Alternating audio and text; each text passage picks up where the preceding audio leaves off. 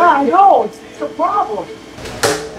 A big filter sock. I don't think he can go up. Better take a look real close. Wow.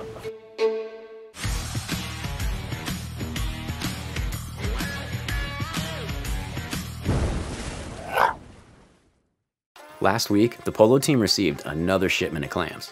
During the process, Andrew discovered something that he thinks is hindering the ability to keep the clams alive. He believed that GFO particles are being suspended in the water, and this is what's causing the clams to be unhappy. Almost right. It's full. Now it's 0? Yeah. Yeah, better. Nice slow movement. The team came together and created the DIY GFO filter, built completely from scratch. And the results, they seem to be helping.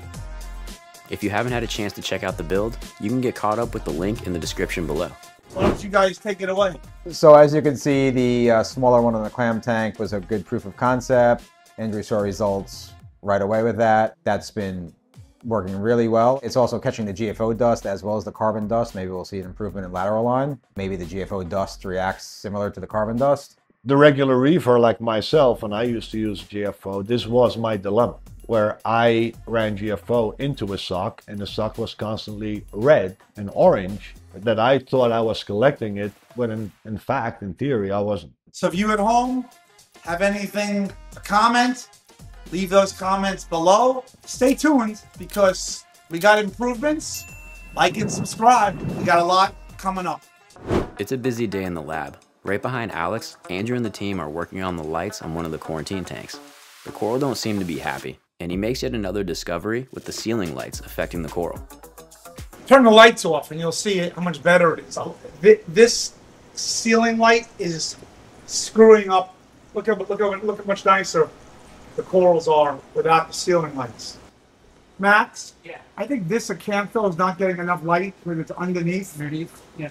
This one might be able to move this logo up a little. Over there, like just on that rock. This Ghani, I think it's blowing too much. There you go. You want to just lower this? Is that what you want? Yeah, I'm just gonna drop it. Or I'm gonna like lower the number. Why don't I just move it up too? Andrew and Max continue to make small adjustments on the tank. Quarantine is the first step in the Polo process, so getting these tanks dialed in properly really makes a difference on coral health. Andrew works on optimal placement of the coral based on lighting and flow. The attention to detail, it's what keeps these corals happy. Because of the success on the first DIY GFO filter, Andrew decided he wants to add one onto the 17,000 gallon tank. This setup will be scaled to fit in the sump located in the sub basement. Yelson's already in the lab creating a prototype. Yes, what are we doing here? Yeah, put the something downstairs for the filter for the. Yeah, we're For the basket for some filter floss underneath the stock that captures the GFO. Yes. So we have double protection.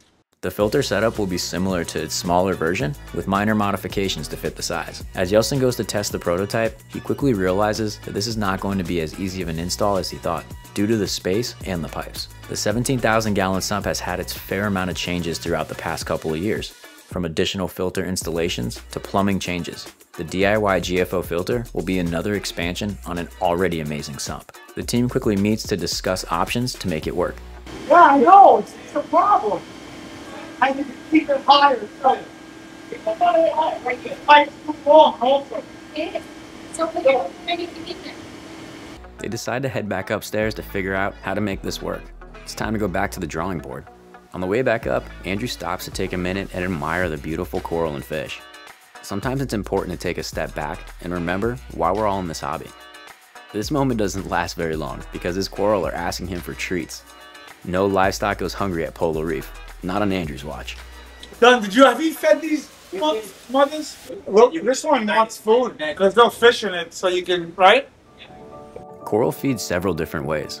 When there's physical food, they'll extend their tentacle-like arms to grab their meal and place it in their mouths. It's a mesmerizing process that you never get sick of watching.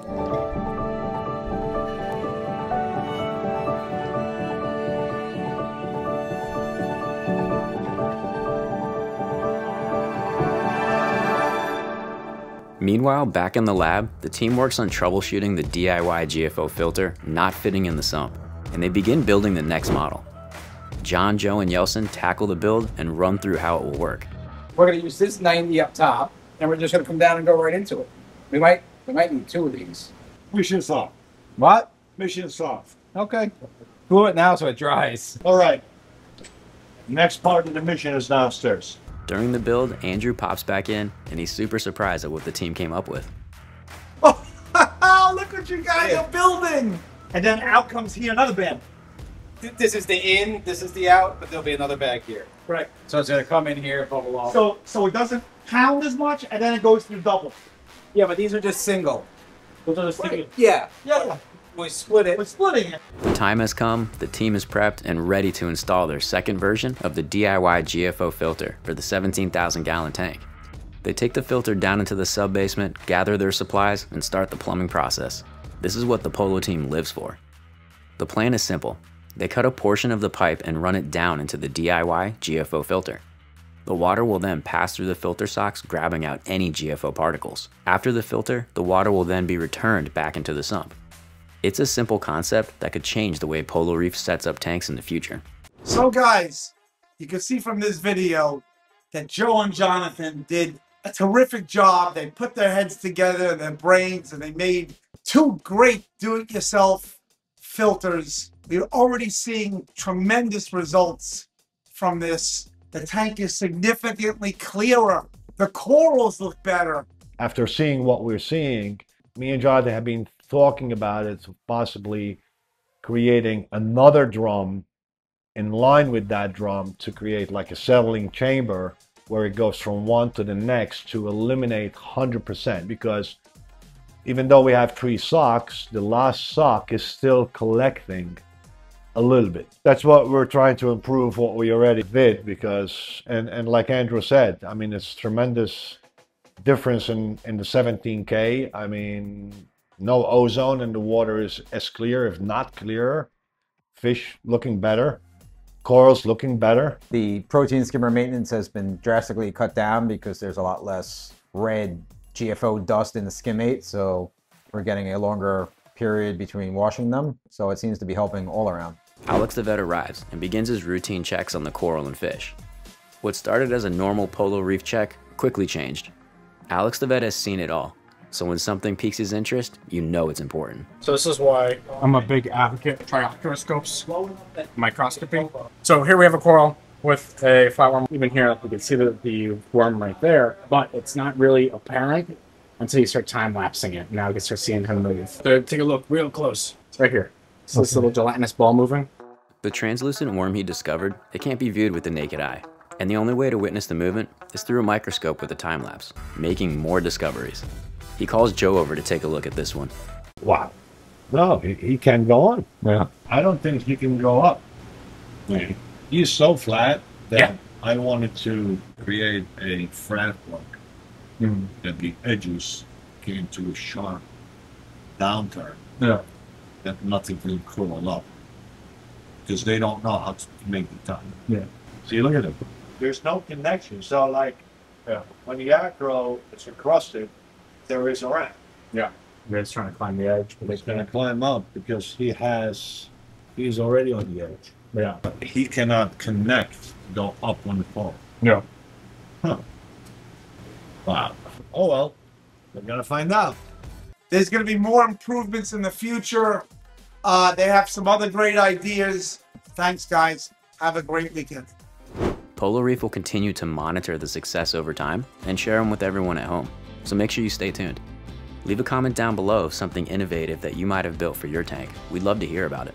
If there's one thing about this hobby that we know, it's that it'll keep you on your toes. We might all strive for perfection knowing that we'll most likely never achieve it. But why stop trying? It's things like building a DIY GFO filter that keep this hobby moving forward. When a problem arises, the solutions might be right there in your home, and there's nothing better than sharing those successes and failures with the world. That's what keeps Andrew and the team going. Don't forget to like, subscribe, and click that bell to stay updated on everything Polo Reef. Until next time. To bring it down here and put it here, it's complicated. It's like 1,000 pounds. Ready? Oh my God, look at this.